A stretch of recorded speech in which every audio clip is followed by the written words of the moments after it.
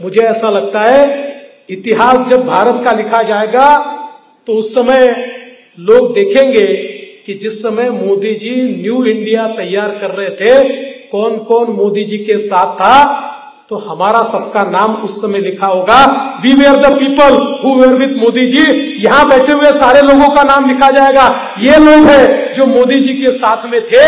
इसलिए अगला 1 महीना, just 1 month, not more than that, 1 महीना हम अपने सारे काम छोड़कर अपने बूथ में काम करेंगे।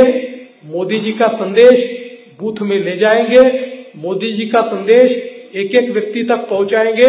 और मेरा विश्वास है, कई लोग ये कहते हैं कि कर्नाटक में क्या होगा, सरकार चली गई, बट वी आर कॉन्फिडेंट इस बार कर्नाटक में बीजेपी और अलायंस एक भी जगह नहीं हारेगी। Will one all the seats, सारी सीट्स। और आज का दिन आप लिख लो और आपकी डायरी में लिख लो कि महाराष्ट्र से देवेंद्र फडणवीस आया था और उसने भविष्यवाणी की कि कर्नाटक की सारी सीटें हम जीतने वाले हैं। आप जब जीतोगे और जब उसका विजय उत्सव मनाओगे तो वापस मुझे बुलाना, तब आकर मैं आपको बताऊंगा कि देखिए जो मैंने बोला था वो हुआ।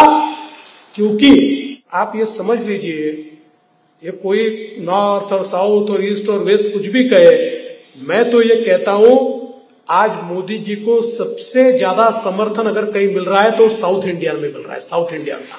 कर्नाटक तो हमारा है ही, लेकिन आज चाहे वो कर्नाटक हो, चाहे वो तमिलनाडु हो, चाहे वो आंध्र प्रदेश हो, चाहे वो तेलंगाना हो, हर जगह एक ही लहर चल रही है, मोदी लहर, मोदी लहर। सिर्फ मोदी जी का नाम चल रहा है। इसलिए एक अभूतपूर्व विजय हमको मिलने वाला है।